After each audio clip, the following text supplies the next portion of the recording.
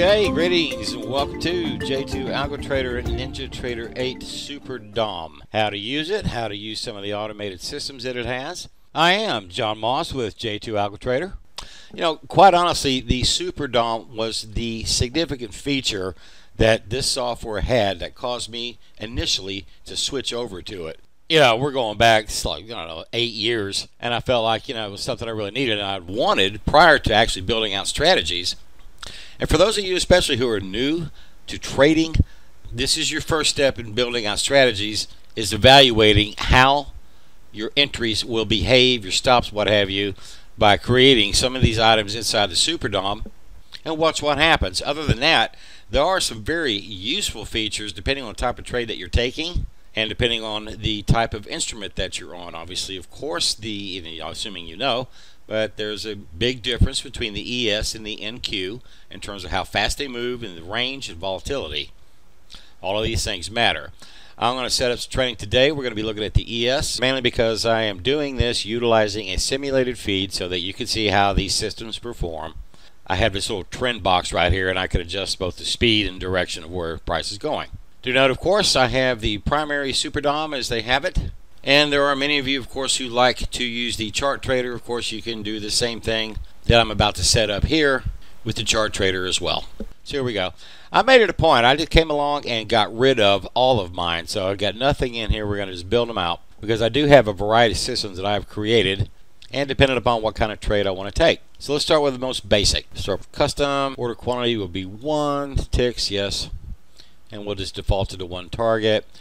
Traditionally, I have on the ES a 10-point stop. It doesn't necessarily mean I'll allow it to hit it, but I like to keep my entries out of harm's way. Talking about those spikes, by now you should have seen them because you'll see them every day where price will just flash downward, for example, 5-7 points, and then boom, flash right back up. A lot of times you can get taken out by that. This is why in strategies I very much prefer on bar close. Anyway, so we'll start off with a 10-point stop, and I'll put an 80-tick target here. No stop strategy. Save as template, and I'll call this basic 80-40. Click OK, and there it is. I'll make a market entry. We'll run the trend up.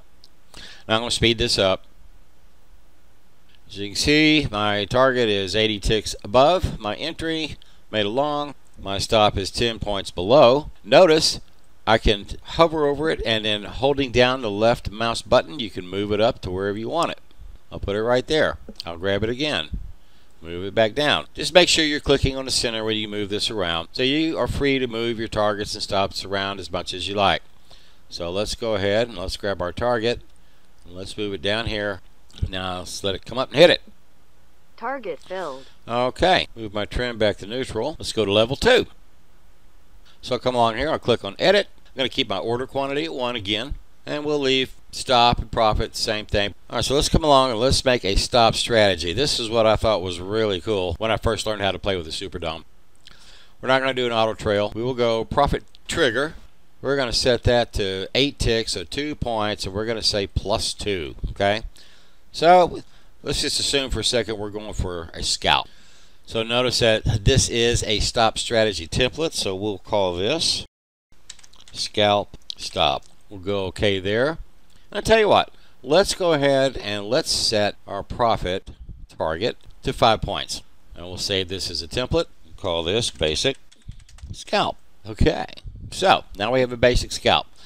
Okay, so I'm going to set the trend a little slower here because we're going to let it drift up 2 points and you can watch what happens. Let's go ahead and jump in market. Order filled. You see our target's only 5 points away. Now I'm going to speed this up a little bit. Alright, here comes our 8 tick. And there you have it. Cash register goes off. We've moved our stop. We are guaranteed at least 2 ticks, so we're in a safe zone. Speed this up again. Come up and hit our target. Target filled. And we're out. Okay, bring our trend back to neutral. Okay, so let's move on to level 3. This time around, let's go ahead and bring our profit target down, and we'll just put that at 60 for now. Go over here to our stop strategy, hit the edit button. This time, let's change some things around a bit. We're going to say at a profit trigger of 7 ticks, we will move our stop to minus 20 ticks, so minus 5 points. Okay, so at least in the moment we're not taking a full hit if it reverses on us. Now this auto trail, previously we have not used any kind of trailing stop, and now we will. Notice we can do up to 3 different steps. So we're going to do one step, and note that we have 3 settings: profit trigger, frequency, stop loss. So our first movement happened at 7 ticks. We moved to negative 20. So why don't we come along and say, at a profit trigger of 4 points, we will move our stop loss to 14 ticks behind our profit trigger. Currently we have that set to a frequency of 1, so that means at every tick we would be moving our stop loss 14 ticks behind our current price. Okay, and we'll go ahead and set that for every 2 ticks that we move, the stop loss will move up with it, provided of course it's moving in our direction. Save that as a template. We'll call this 14 trailing stop. This one we'll call 60/40 T-stop 14. Save it. Okay. Alright, so let's get in. Order filled. Watch it work.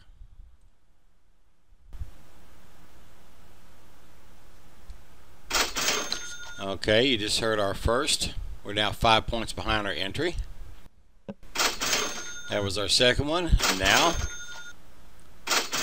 and you can see it moving every time the price moves 2 ticks away. Our favor, we're trailing it by 14. Let's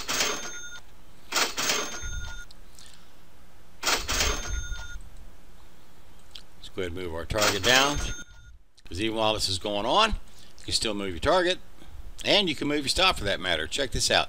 I can grab it and put it down here, and still it will come back and reset.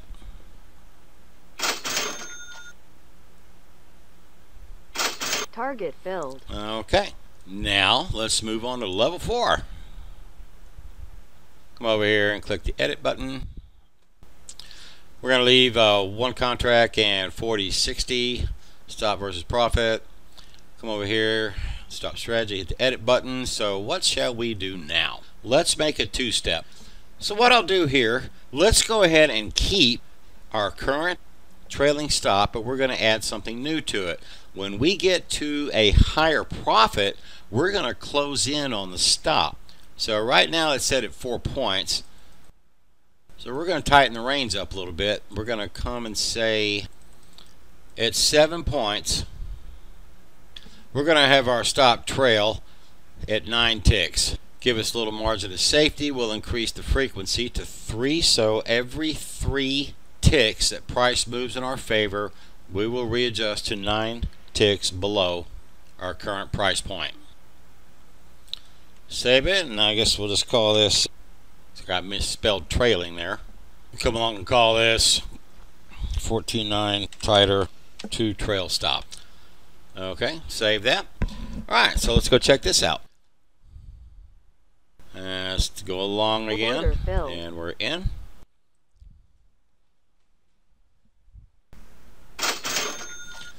Alright, heard our cash go off. 5 points behind the entry. Alright, hit our first profit trigger, following through. And now our 14 has kicked in.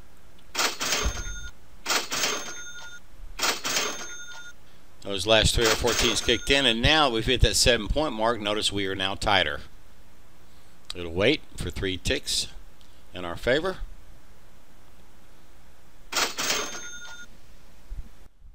Remember again, you can move your stop anytime you want. It'll come right back once that new trigger has been hit. Bring our target down.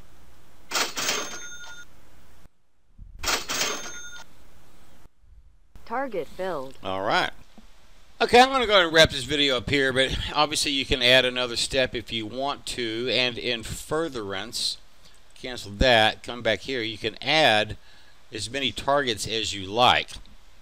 Now you can come along and do that, and you can even create a different stop system or use another stop system on that second target. As a general rule, if you come along and do something like that, you should always fix it so that, let's say for example on this first target you're going after a smaller tick value. Say you want to go after 5 points instead of 10. Remember the math game. You should always have at minimum equal risk reward, if not higher reward.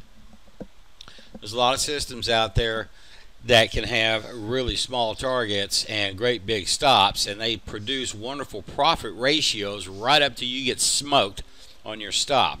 So just remember the math. Minimum equal risk reward.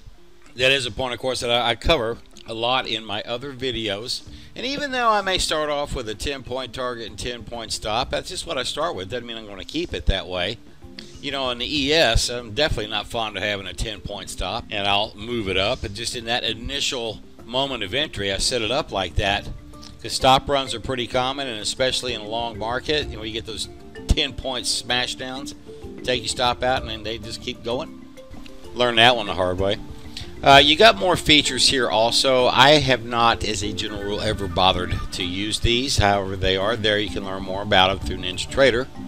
Folks, this video was obviously for relative beginners. There are a series of videos that we have produced regarding the strategy builder.